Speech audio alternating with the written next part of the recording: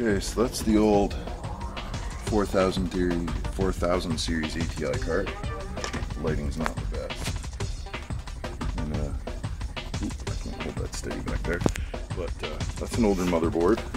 That's a i5 that I redid all the heatsink and all that. And the chipset paste, that's how old it was. The chipset paste had to be redone. 6 gigs of RAM. And in a Roswell case. We're going to try and put a Zotac 1050i. Or so Zotac, what was it?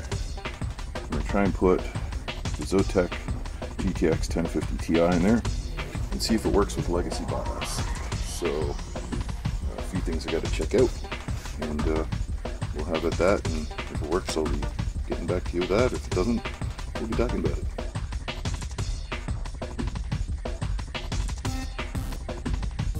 Well guys, the Zotac 1050ti is in, system's running, it booted, the driver's installed. Yes, I have my They Are Billions free wallpaper because I got the pre-order thing, and it's currently the game that's driving me nuts. But anyhow, it's up. I haven't run any benchmarks or anything yet, I just got it in. I don't know what clock it's running at. I'm going to check CPU-Z and stuff later, and I'll probably append all that stuff to the end of this video. But it's in my, I think this is a 10-year-old, it's a first generation i5 750 on an H55 chipset. Try not to dump this light in here. See if we can find it in here for you guys.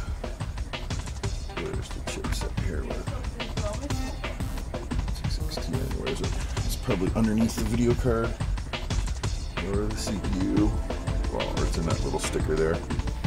But anyhow, I'll probably put the motherboard description. Anyhow, tax time, spring, whatever. This i5 is going to get repurposed for somebody else, and I'll probably have some type of Zen system set up in here.